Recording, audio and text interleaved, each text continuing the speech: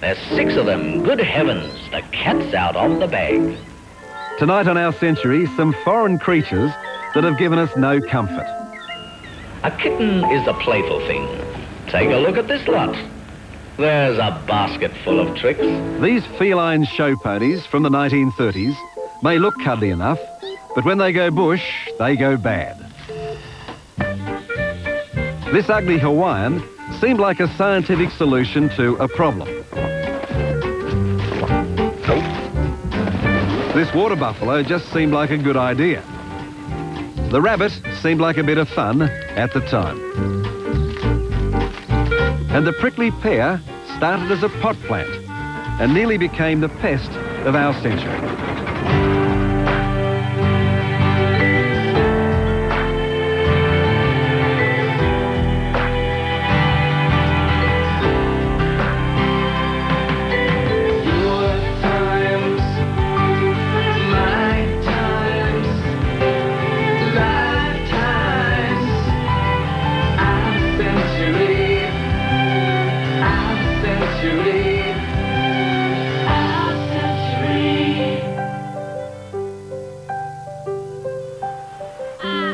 It's a sad and a sorry story. Imported animals and fish and pets have become the pests of today. And it's pretty much the same with a lot of the plants that were brought in from overseas as well.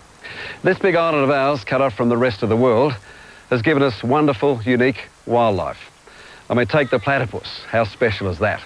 Yet we've discovered this century that it's not nice to mess around with Mother Nature. We've discovered that many of the environmental disasters we face, we've caused ourselves.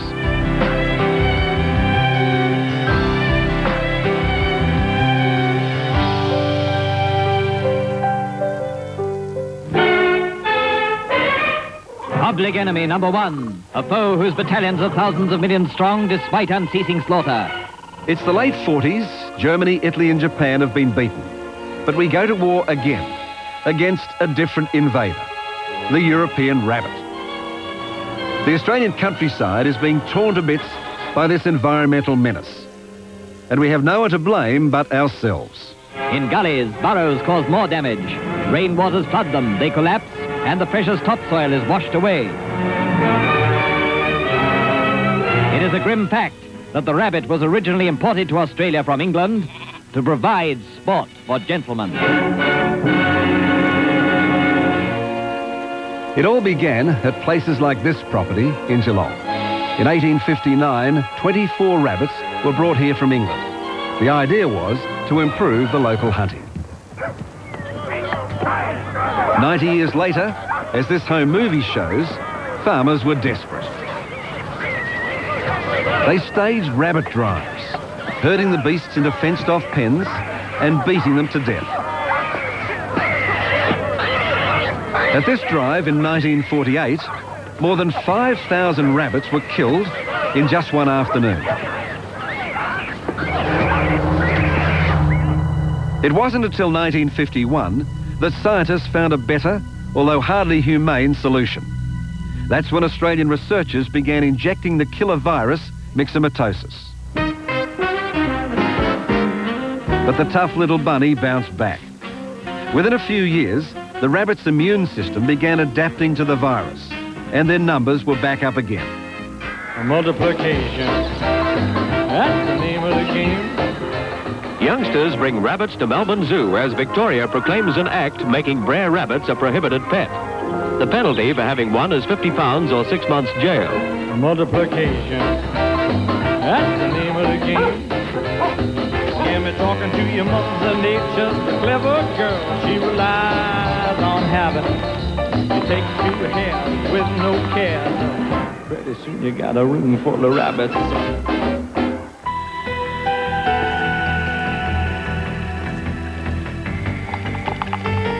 Farmers pulled out all the stops. Poisoning, fumigating, dynamiting their burrows. They even hunted them again with dogs. Only this time, it wasn't for sport. Multiplication. But when a female can have as many as 5 litters in 1 year, we've had to accept that the European rabbit is now part of the Australian landscape.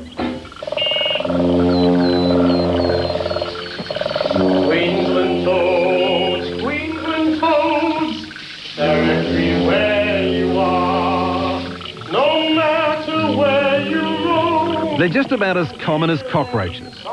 Every summer, Queenslanders, and especially those in the far north, come foot to face with these toothless amphibians. They were brought in from Hawaii in 1932 to eat this, the cane grub. The grub had been making a feast of North Queensland's staple sugar industry for years. Once they'd matured, the grubs turned into beetles, which also ate the cane. It's a back-breaking job, and only the fittest may find a place in the team. Sugar had long pumped the economic muscle in North Queensland, and raw-boned cane cutters had become working-class heroes. Splendid specimens, these, of typical sun-tanned Australian manhood at its best. Times were tough thanks to the Great Depression, but they'd worked too long and too hard to quit, just because of a grub. Like the rabbit, the cane toad turned out to be one of nature's breeding machines. A female could lay an astonishing 40,000 eggs every summer. Now, as if that wasn't enough, farmers were horrified to discover that the cane toad's life cycle was out of whack with the grubs and the beetles. They were never around at the same time. The unnatural enemy of the grub turned out to be a killer pesticide developed in 1945. But by then, we were stuck with the toad, and there were billions of them. And there was more bad news. These sacs at the toad's side contain a toxic poison. Now that makes them really unfriendly. This plague of toads is like some gigantic vacuum cleaner, devouring our precious wildlife. The hungrier beasts even ate ping-pong balls. And their poison sacs make them deadly to any bigger animals that try to eat the toads. Kookaburras fell dead from the trees after just one bite. It's no wonder that cane toad squashing is all the go up north. But don't laugh. Each year, it hops further south and west. Like the rabbit, we're stuck with it for keeps.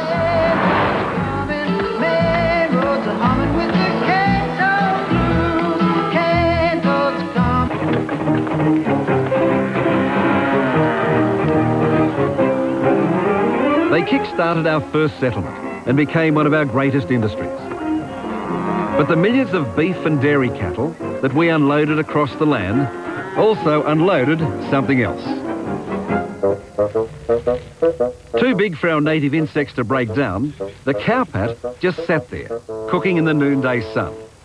It was the perfect incubator for blowflies. Blowies that became part of the great outdoors. And with it, the great Aussie salute. I'm just a lonely boy on the prairie, swinging in the saddle all day. Cattle straying here, cattle straying there, oh, that's how I draw my pay. Of course, by the swinging 60s, everyone should have known that if you want help, you get the beetles. Not from Liverpool, but from South Africa. The South African dung beetle is a tiny insect that cleans up after the big animals of Africa. They hit the ground in 1968, rocking and rolling. The South African dung beetles made mincemeat of the Aussie cow cakes. And before we could say Louis the Fly, the plague of blowies was history. But like other invaders, cattle brought other problems. This delicate land of ours had only been used to the gentle touch of our native animals. Mother Nature didn't make Australia for the heavy-duty pounding dished out by imported cattle with hooves. Their bovine bother boots tore up the countryside, and they weren't alone. Horses are still frequently used, but tractors are becoming popular, particularly on the larger farms. When Aussie farms started switching to machinery from the 1930s on, thousands of horses were turned loose to hit the bush and breed and cause even more damage. And now we have one of the largest Brumby populations in the world. So big, there's been only one answer.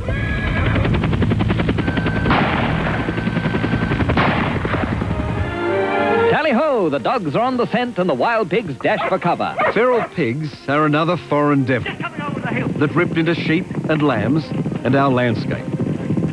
This old film shows hunters with dogs trained to bring the highly aggressive porkers to ground without hurting the pigs so they could be sold later.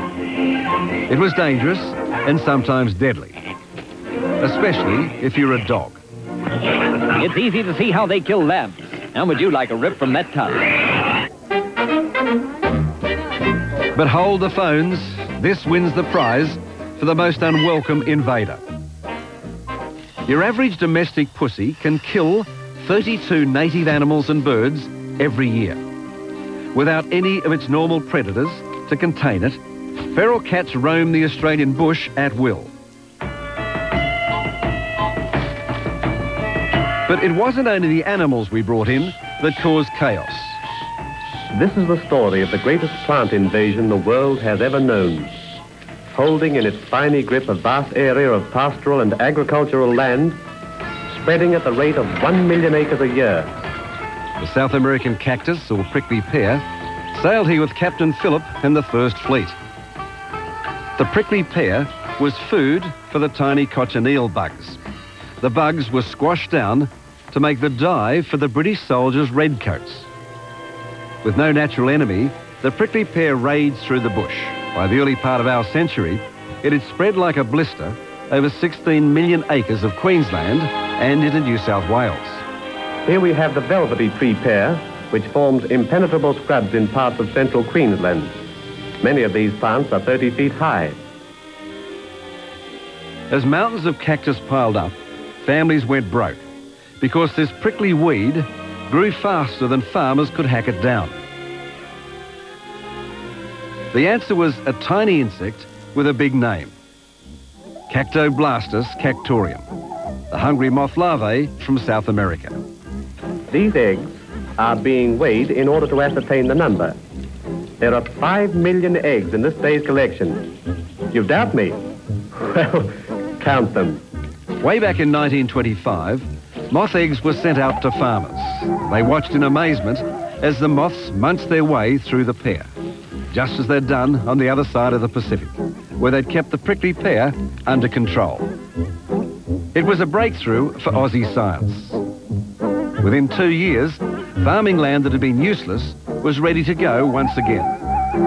And it was another reminder that just because it'll grow here doesn't mean that it belongs here.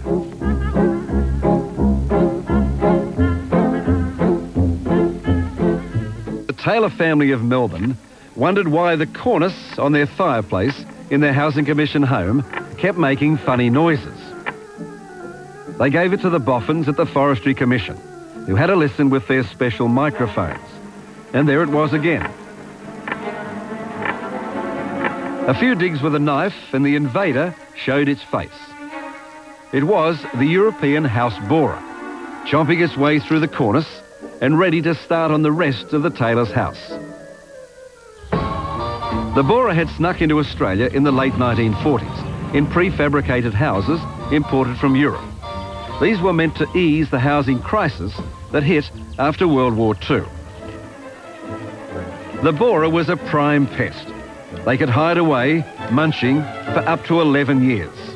The only sign that everything inside had been cleaned out was a small hole.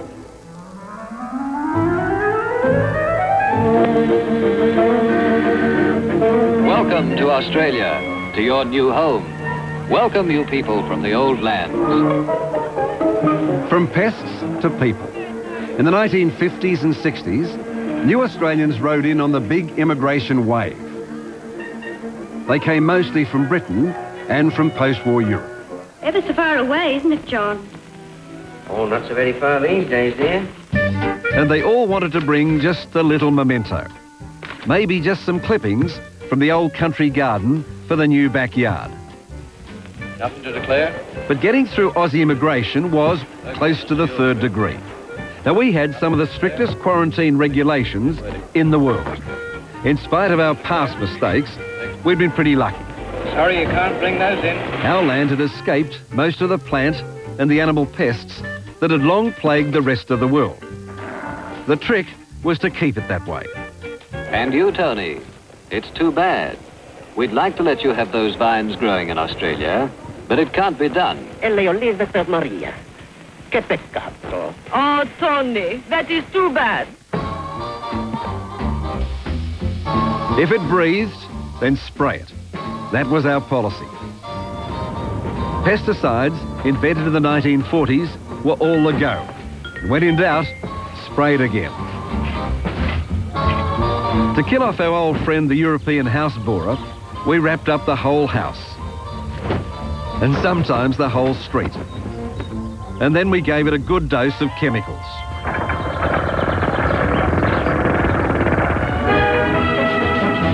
A star gets sprayed with DDT to keep away the flies. We even sprayed Maureen O'Hara when the Hollywood star showed up to make a movie in South Australia in 1952. Now, these overseas chemicals were also just the job for fighting long-standing Aussie pests like the grasshopper.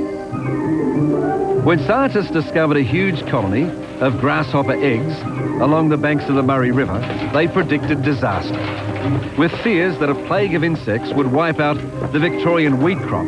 There was no time to muck about, so they called in the RAAF. Using Beaufort bombers, they took to the skies with their new chemical answer to every problem. In each case, the radio truck moved on to the threatened farm. Communication with the pilot was established, and the ground crew set out the smoke signals which marked the section of crop to be dealt with at each run.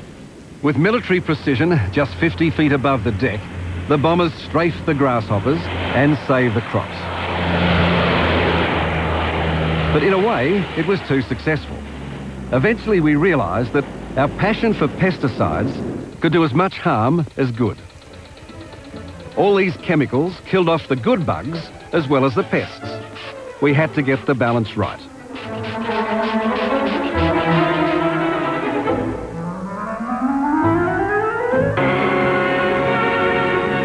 Our century has seen all kinds of invaders ravage our country, but by far the worst has been us.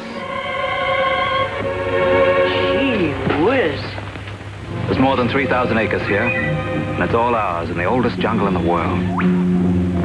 We'll be hearing the sound of our axes soon, biting into all this timber. It's great land, Kathy, if only we can tame it. We didn't tame the land. It was more like rape, plunder, and pillage. Keep going! What a beauty! They cut down the old pine tree, and they hauled it away to the mill, In our rush to settle the country, we blitzed almost half of Australia's native forests and more than 2/3 of our native vegetation. Our wildlife had suffered even more, like the Tasmanian tiger, shot and poisoned out of existence. This last Tasmanian died in the Hobart Zoo in 1934. And for a time, early in our century, it seemed that the cuddly koala was also doomed. By cutting down the eucalypts, it meant the koalas lost their food and their shelter from native and other predators. 1919 was not a good year for the koala. We slaughtered 1 million of them and turned them into fur coats and hat linings. 1 year later, only 500 of these magical marsupials were left. And we were slow to learn. By the 1980s, we were starting to wake up, that we had to put back some of what we'd ripped out. Tree planting on a massive scale began all over the country. By 1998, 700 million trees had been planted. With luck, Blinky Bill will see in the new century with every other true blue Australian. In our century, we've seen insects reaching plague proportions and others that have worked miracles. We've seen pigs and goats and buffaloes and camels, Indian minor birds, you name it, all playing havoc with this wide brown land of ours. And as you've seen, we've tried everything to get rid of them. But for at least one invader, we've found a great use. I'm talking about the old Akubra hat. We're told that it takes 14 rabbits to make a hat like this one. Perhaps we should follow the old adage, the old saying that if you want to get ahead, get a hat. In search of a most unwelcome visitor, the Argentine ant.